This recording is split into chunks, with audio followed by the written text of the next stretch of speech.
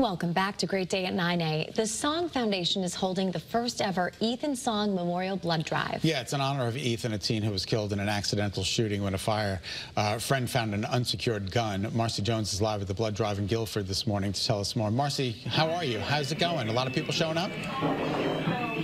Good morning. Yes, it's a great turnout. It's a bittersweet morning because, of course, our hearts are heavy here. We're remembering Ethan on the fifth marking of his passing, which is obviously very upsetting. We're here with his parents. We have Mike and Kristen Song. Good morning. Good morning. So let's take a moment and leave people with kind of a story about Ethan or something that you want to share that's on your heart, maybe a memory that really is just so warming to you. What is something that you want people to know about your son?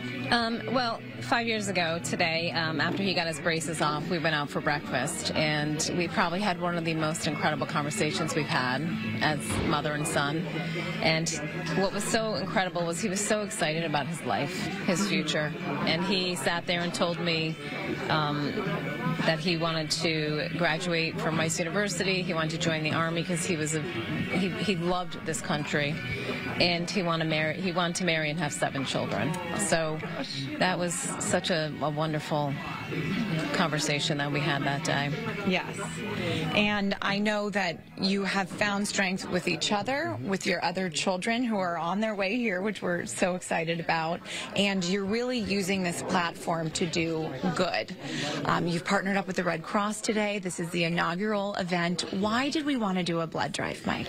Well, because this is the day that we lost Ethan, and Kristen said we should probably try to find a way to build something positive out of this, which has been our whole strategy as a family. Right. Let's do positive things. We lost a child, but let's have a mission of kindness. So this is a wonderful way that people can give back, and I'm so thrilled that they've doubled the number of people that normally come to the event here.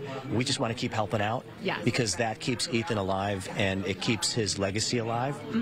So it's really rewarding to be here with so many people. And I love to hear that. You're such an inspiration for everyone, not only somebody who's lost a loved one, but for everyone to get involved, channel that heartache into something that can do so much good. And I know that you mentioned earlier, Kristen, that the Red Cross is really struggling right now with the amount of donations they're getting. So does it warm your heart that we're seeing a lot of people come through the door remembering Ethan and donating to a great cause? Yes, absolutely. And before I decided to do this blood drive, I had no idea that the Red Cross struggled to get blood. And I just assumed that you could drive up to the hospital and there'd be endless amounts, but that is not the case. Yeah. So, Mike and I talk about this. Today Ethan took his last breath, but we're hoping these donations will give breath to other people.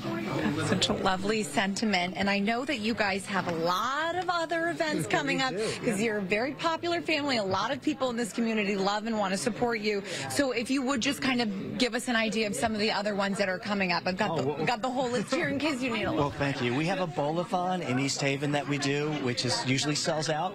So if you want to learn about that, you can just search for Ethan Song Kindness on Facebook, and we have a kindness page there.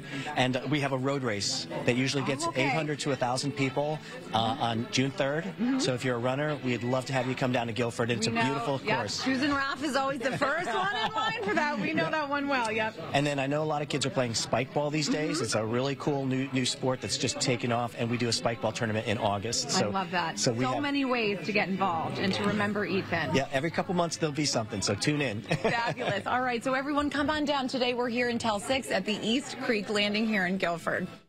All right. Thanks, Marcy. What a great event. Yeah, it really is great.